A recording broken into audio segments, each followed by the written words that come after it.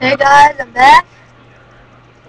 Giving you a Smackdown update on the Smackdown Holiday Edition. I'm okay with this round for the World Championship. It's pitched tonight. With the Divas had a battle royal in the beginning of it. With the Mistletoe, whoever the Divas thought that if they climbed up on turnbuckle on the pole and got it, it was the Divas battle royal, like 10 Divas, and whoever got it, they thought they'd get that title match.